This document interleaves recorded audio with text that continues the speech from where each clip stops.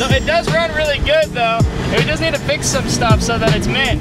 But I mean, for $1,000, you can't really expect too much, right? My insurance went down. Before, I was paying roughly $450 a month for the Outback, just the Outback, right? That's not including the Lexus, which is about $380 on its own. So before, we were paying about that much. And now, after adding this to the policy, I'm making it my primary car. The insurance went down to $275 a month for all 3 cars together. So the Miata, the Outback, and the Lexus are all $275 a month together just because I made this my primary car.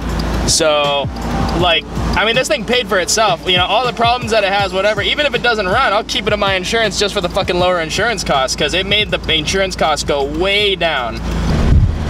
Your turn signal, oh my God. Damn it. I'm not used to it yet. Oh yeah, I don't even need to fucking go in a second. Just put it in neutral. And goddamn turn signal again. So they don't have the gasket kit that I need here. It would take them 3 days to order it for $150. Not worth it. I can get it online for way cheaper for the whole gasket kit. So I'm gonna do that. I got my short shifter coming in. I got a whole bunch of parts coming in already, so I might as well just add a gasket kit to the list. I need a new radiator. Not a big deal on these cars. They're extremely cheap. You can rent a fucking eBay radiator on these, no problem. So what we're gonna do is we're gonna go pull some parts off the Trapiata.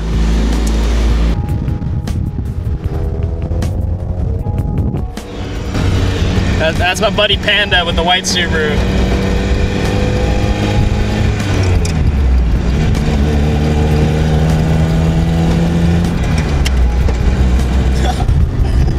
It took me a while to remember about the turn signal. Drives pretty good. It does, it does. For $1,000, you can't really expect much out of a Miata. Alright, go for a ride along in Steve's Miata. Okay.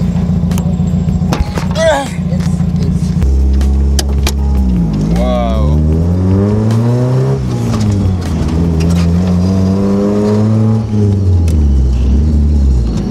Damn, yours is smooth. That heel toe though. Where do you want me to go? Left is fun. Oh.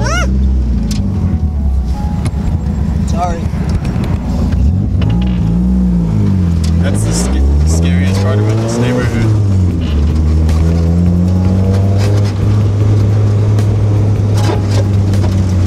It rubbed on everything, by the way. Rubbing's fun though.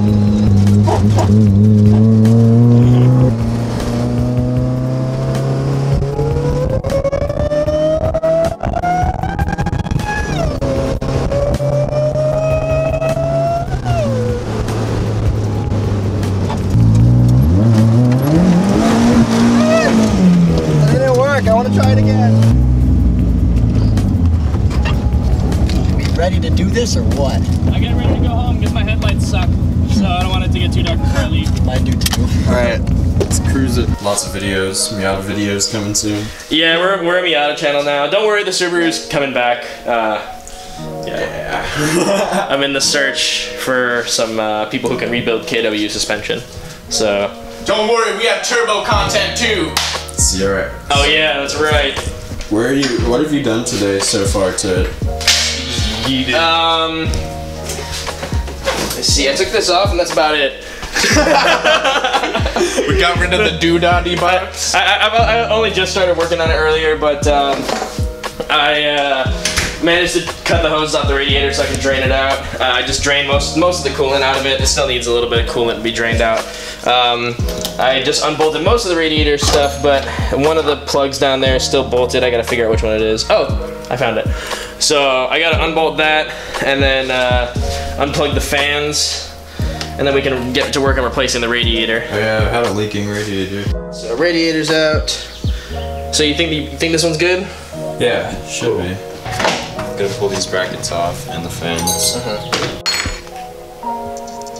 Okay, so we got the fans off of this one, but we realized that our replacement one is slightly different than this one. So we're just gonna go to the parts store and cop another one of these. Alright, what's up guys? So it's the next day, back here in the garage. But today we're only installing a short shifter. If you guys want a how-to tutorial on how to do this, look it up. There's a million videos. Right now we're using the Beavis Motorsport short shifter. I ordered a Ralco RZ one, but they sent me a Beavis one. But I did my research, and I guess the Beavis one's better anyway, so I'm not complaining. Yeah, fuck it. So yeah, we're gonna throw the short shifter in today. Quick little video for you guys. So he pulled it out of the car. It's missing like 4 bushings. This bushing right here, still reusable, still good, so we're gonna use that. But it's supposed to have a little metal ring underneath it, but it's half of it disintegrated into the transmission. So how thin that is. Yeah. Damn. So I mean, I don't really need the extra metal ring. We're gonna just run without it. It's not that big a deal. It's just a little metal thing. So this shifter, piece of shit shifter. If you guys have ever taken apart a Miata shifter, it's supposed to be like 2 bushings right underneath this, and they're not there at all. All right. So I got this bushing right here. Like I said, it's supposed to have a metal thing right there. It doesn't. So we're gonna have to work around that. Should come with all the hardware that you need. If you don't, just reuse the stock hardware, but be warned, the stock hardware might not fit because it's kind of, it needs to be longer because there's this adapter plate that goes on top. Oh yeah. So what we're gonna do is we're gonna drop this, there's these separated washers, they're called lock washers, and then they just drop right there. When you tighten it down, those will flatten out, and then if you're doing this, you probably already know what that is. So our viewers are smart. Yeah, we're turning this into a toge machine, and this is going to be my daily too because my Outback is down, and you know, driving it 25,000 miles a year, it's expensive, man. Just to reiterate this, you do not need to tighten these a lot. Just take your extension off, get them hand tight all the way down, and then like this, like hand tight, just like that, you know. Like just at the extension, not your socket wrench. And then after you do that, because again, this is all aluminum, boys and girls, so don't tighten it too much. So you just do a little bit of it like that. It's literally like 5 or 10 pound-feet. It's really,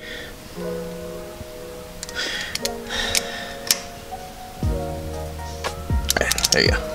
That is, okay. Okay, that's first. That's third. Wow. Let me put the shift knob on here because you probably notice like what gear it's in a lot better. My Dragon Ball knob is cracking. Oh no.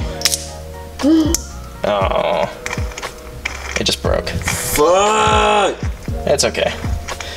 We were just talking about how these are the best, but they do break if you over tighten them. So you got to be careful. But okay, time to get a new one. That was like, I might be able to send it back in and get a free one. We'll see. All right, so I guess we are using the Ralco shift knob for now. Damn. That does look pretty cool. I'm not gonna lie, but like what the fuck is that? Broke that shit too. Okay, I didn't know about that. I didn't know that comes off. So guys, be sure to tighten this part. I didn't even know about that. So just the tip. I'm just taking this. Oh shit. Okay, just making sure that nothing's straight. Okay, so fuck, man, I got strong ass hands because I broke the thread on this too. Damn, bro. How to break shift knobs with Brian. Yeah. So you just tighten it down. Not too tight. Don't be me. Be careful. What, Peaches? Okay. Yeah, the cat's calling us. I think I gotta go. That's gonna wrap it up for today. We're gonna get back to you guys when the radiator comes in, and then we're gonna start taking care of all these other parts that are going on there. But yeah, we're super excited to have Miatas. Can't wait to get on the track and start drifting, and I'm sure you guys are gonna enjoy those videos a ton too. So we're stoked to be pumping content out again. If you guys liked the video, be sure to subscribe for more, and we'll be back when the radiator's here. So deuces.